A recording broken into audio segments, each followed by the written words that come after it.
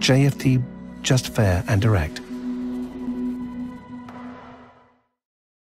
Good morning everyone and welcome to JFD's daily market review for March the 1st. I am Charalambos Pissouros, head of research here at JFD, and I will talk about yesterday's main market movers, what's my opinion moving ahead, what are today's important events and how they could affect the markets. But before we start, let's read our disclaimer. The content we produce does not constitute investment advice or investment recommendation, should not be considered as such, and does not in any way constitute an invitation to acquire any financial instrument or product. I will leave you a few seconds to read the rest, and then we will jump into our analysis.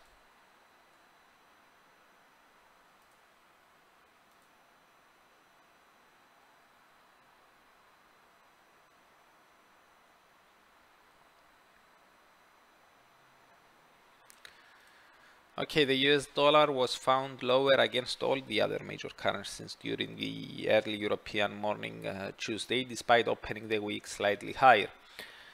The main gainers were Aussie, Kiwi and CAD, while the currencies against which the greenback lost the least ground were GBP, JPY and the Euro.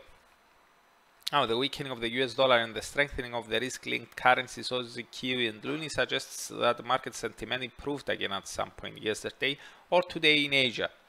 Turning our gaze to the equity world, we see that major European indices slid again due to the Russia-Ukraine crisis intensifying over the weekend, with Wall Street following suit.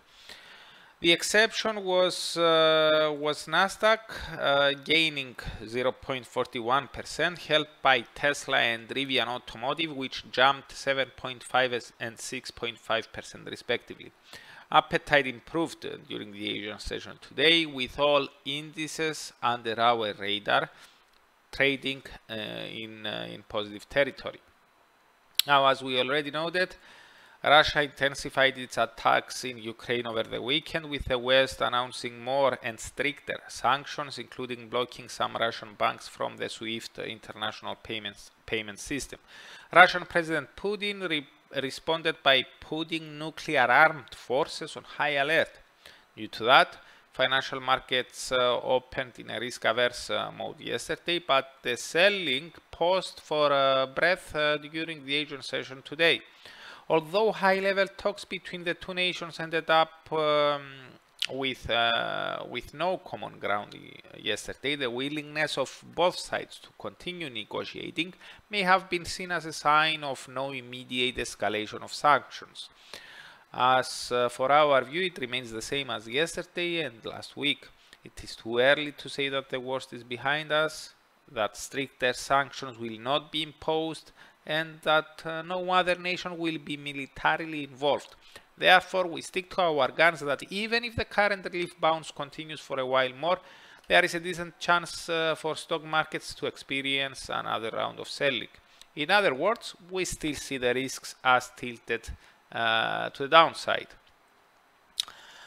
Now, with regards to the FX market, the ultimate loser is the Russian ruble, which plunged as much as 30% after the West imposed new sanctions against Russia, with dollar rupee hitting a record of 120 before clawing back some losses to 101 after the Russian central bank hiked interest rates from 9.5% to 20%. This was an emergency move to support the currency, as due to the latest sanctions, the bank is not able to intervene by selling foreign currencies.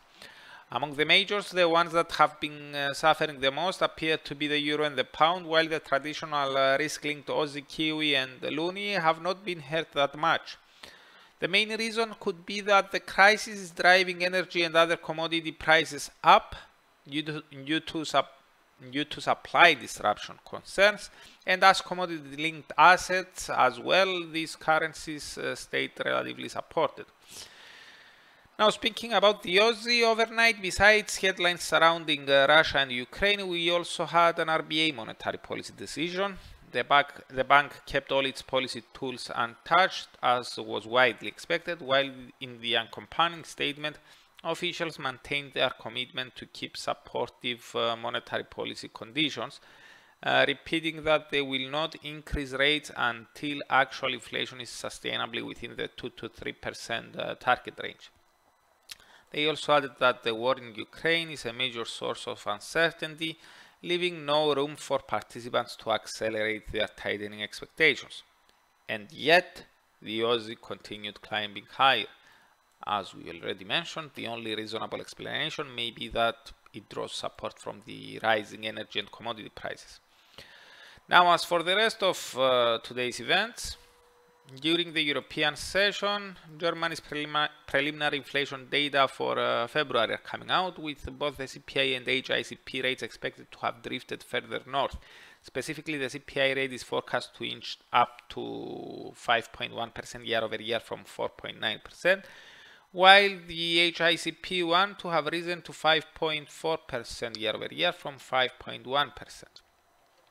From Canada, we have the GDP numbers for the fourth quarter and December.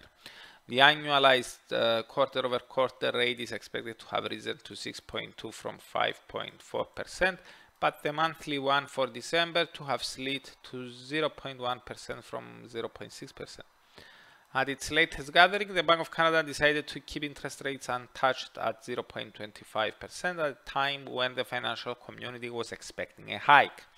In the statement accompanying the decision, it was noted that the Council expects rates to increase and that the overall economic slug is now absorbed, which means that they are more likely to hit the hike button at tomorrow's gathering. Therefore, with that in mind, and also taking into account that the upside surprise, and also taking into account the upside surprise in the CPI numbers for January, we doubt that the slowdown in economic activity for the month of December will be enough to prevent officials from pushing the hike button tomorrow. After all, for the quarter as a whole, the economy is forecast to have improved. Now, elsewhere, we have the final market manufacturing PMIs for February from the Eurozone, the UK and the US, and as it is usually the case, they are expected to confirm their preliminary estimates. From the US, we also get the ISM manufacturing index for the same month, which is forecast to have risen fractionally to 58 from 57.6. So, that's it from me. Thank you very much for watching and listening. For those who are interested in learning about the main events of the week much earlier, you can subscribe to the Weekly Market Outlook webinar, which I'm holding every Monday at 8 o'clock AM GMT. You can find the link in the description below. So, goodbye, have a great day, and I'm looking forward to seeing you here again tomorrow.